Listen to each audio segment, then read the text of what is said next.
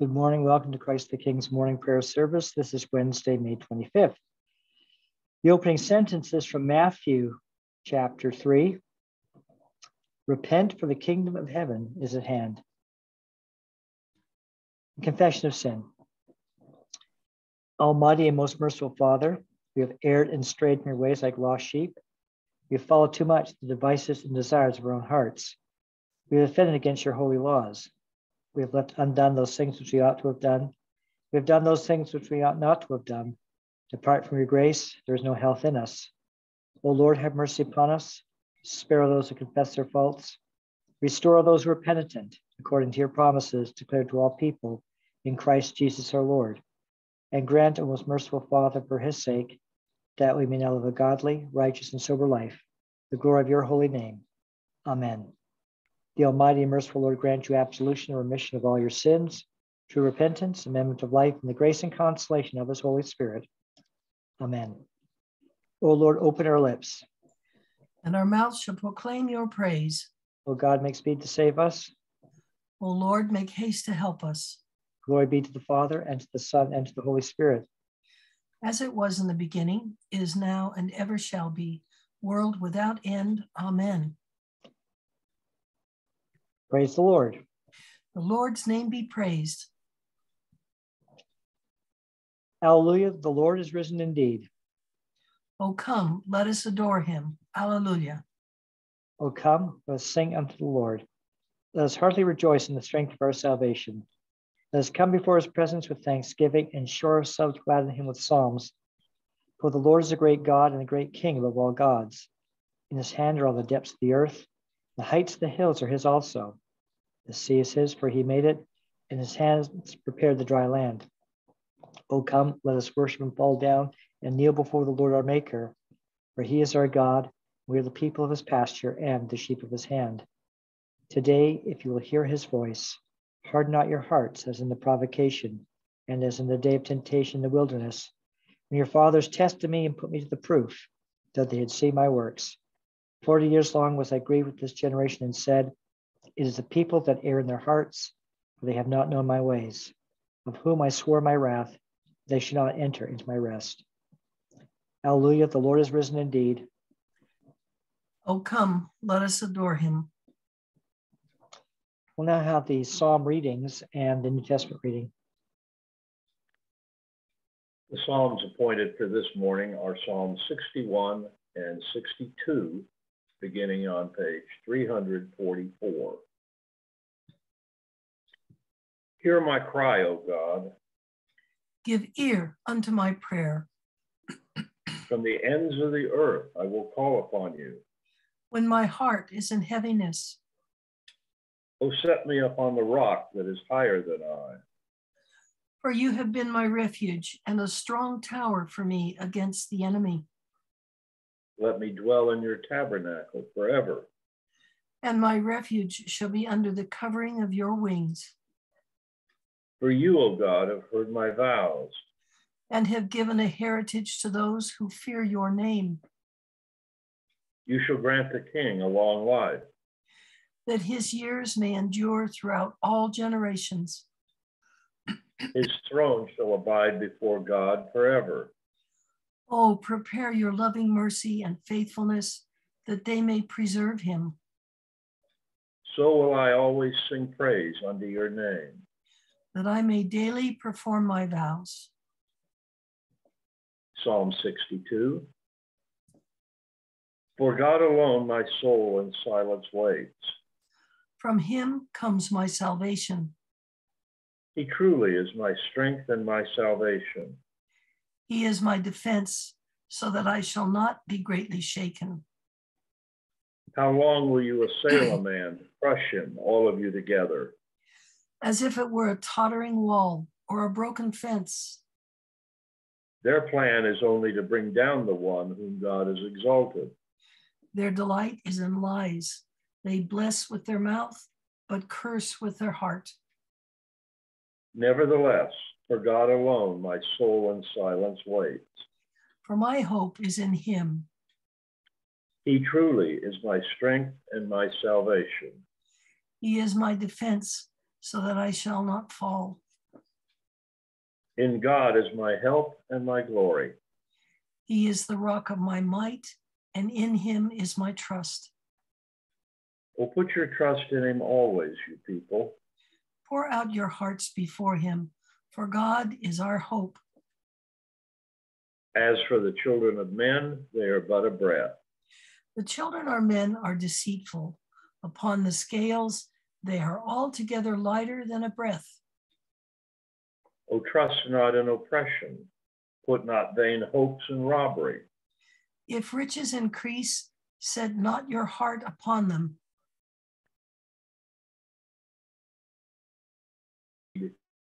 Have I heard him say, That power belongs to our God. and that you, O Lord, are merciful. For you reward everyone according to his work.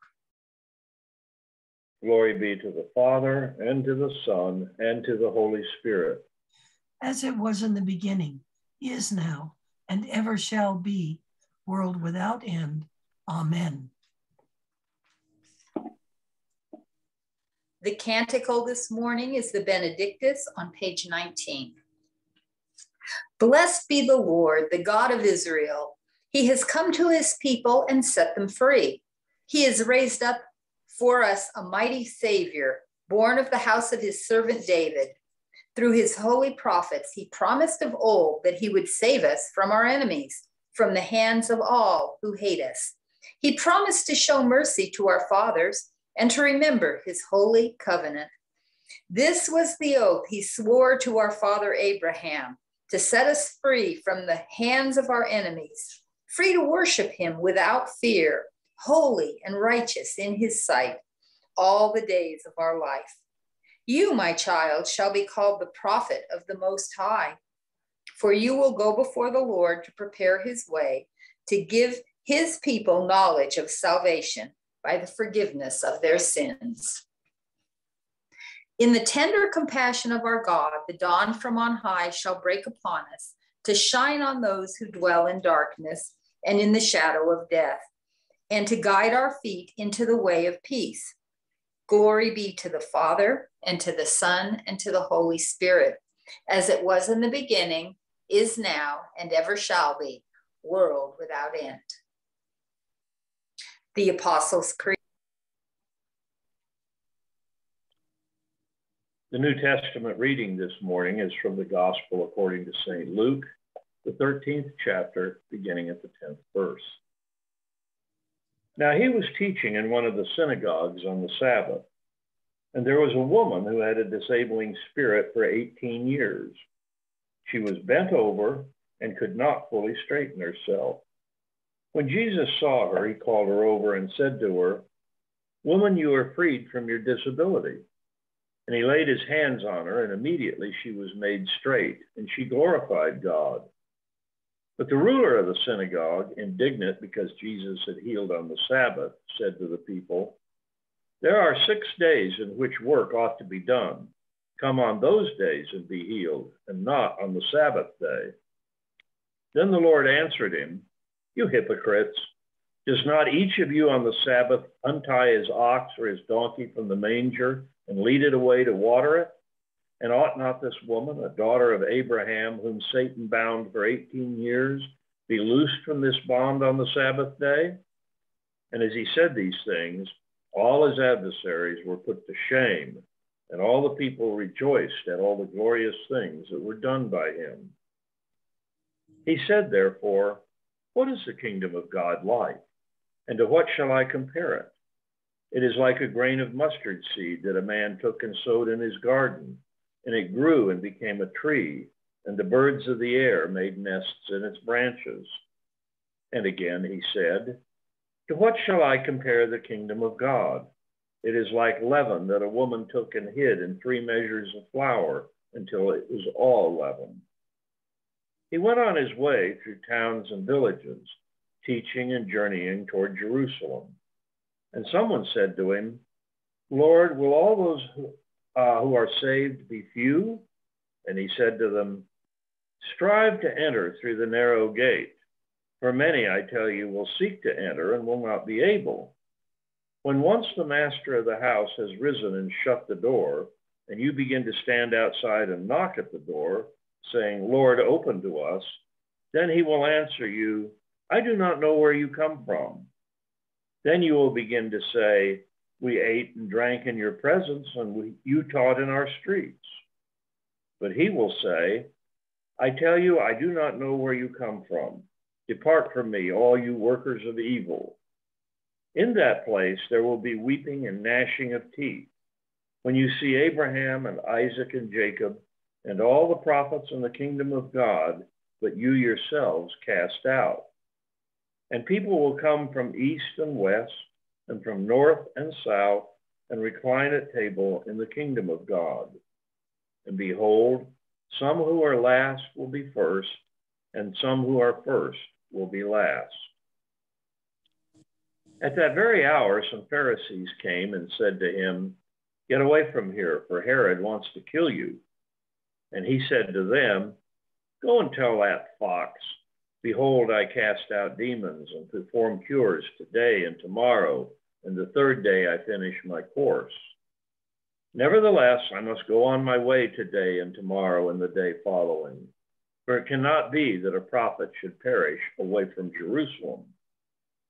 O Jerusalem, Jerusalem, the city that kills the prophets and stones those who are sent to it. How often I would have gathered your children together as a hen gathers her brood under her wings, and you would not. Behold, your house is forsaken, and I tell you, you will not see me until you say, Blessed is he who comes in the name of the Lord. The word of the Lord. Thanks be to God. The Apostles' Creed, found on page 20. I believe in God, the Father Almighty, creator of heaven and earth. I believe in Jesus Christ, his only Son, our Lord. He was conceived by the Holy Spirit and born of the Virgin Mary. He suffered under Pontius Pilate, was crucified, died, and was buried. He descended to the dead. On the third day, he rose again. He ascended into heaven and is seated at the right hand of the Father. He will come again to judge the living and the dead. I believe in the Holy Spirit, the Holy Catholic Church, the communion of saints, the forgiveness of sins, the resurrection of the body, and the life everlasting. Amen. The Lord be with you. And with your spirit. Let us pray. Lord, have mercy upon us. Christ, have mercy upon us. Lord, have mercy upon us. Our Father, who art in heaven, hallowed be thy name. Thy kingdom come, thy will be done on earth as it is in heaven. Give us this day our daily bread, and forgive us our trespasses as we forgive those who trespass against us. And lead us not into temptation, but deliver us from evil. For thine is the kingdom, and the power, and the glory, forever and ever. Amen. O Lord, show your mercy upon us. And grant us your salvation. O Lord, guide those who govern us. And lead us in the way of justice and truth. Clothe your ministers with righteousness. And let your people sing with joy. O Lord, save your people. And bless your inheritance. Give peace in our time, O Lord. And defend us by your mighty power. Let not the needy, O Lord, be forgotten. Nor the hope of the poor be taken away. Create in us clean hearts, O God. And take not your Holy Spirit from us. The Collect of the Day, Wednesday after the sixth Sunday of Easter. O God, you have prepared for those who love you such good things as surpass our understanding. Pour into our hearts such love towards you, that we, loving you in all things and above all things, may obtain your promises, which exceed all that we can desire, through Jesus Christ our Lord, who lives and reigns with you in the Holy Spirit, one God, forever and ever. Amen. Now, time for prayer.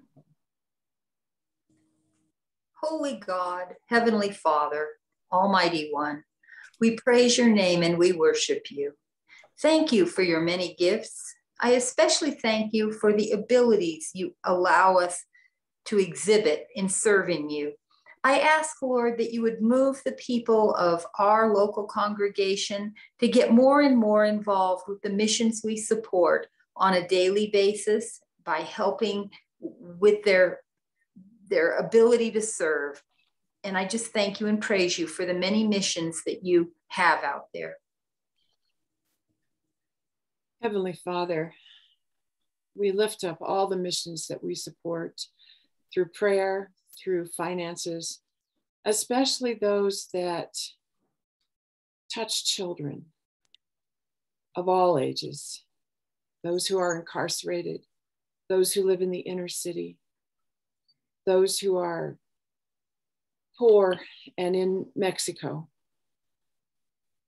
Lord, the children are our future, are your future.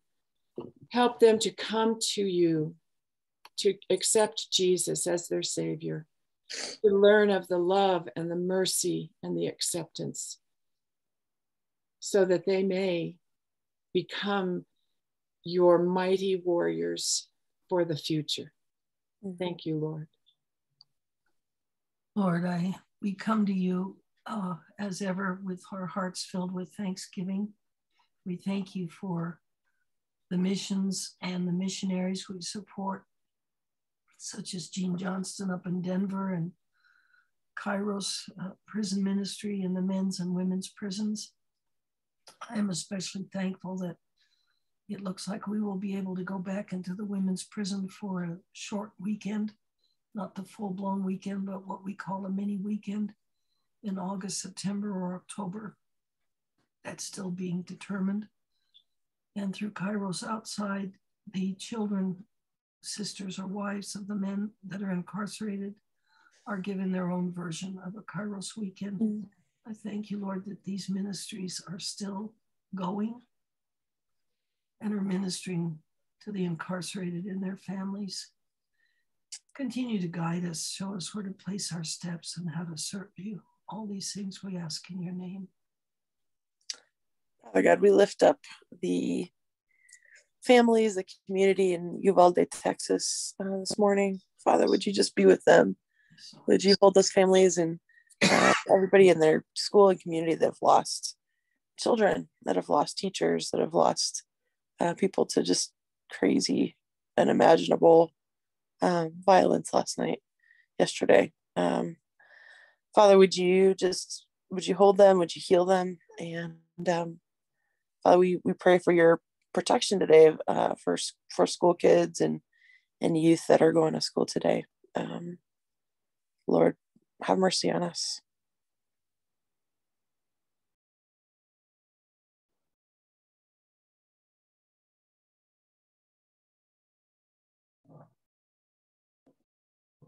A prayer of St. John Chrysostom. Almighty God, you've given us grace at this time with one accord to make our common supplications to you. And you have promised through your well-beloved Son that when 2 or 3 are gathered together in his name, you'll grant the requests. Fulfill now, O Lord, our desires and petitions as may be best for us, granting us in this world knowledge of your truth and in the age to come life everlasting. Amen. Let us bless the Lord. Alleluia, alleluia. Thanks be to God. Alleluia, alleluia. The grace of our Lord Jesus Christ and the love of God and the fellowship of the Holy Spirit with us all evermore. Amen.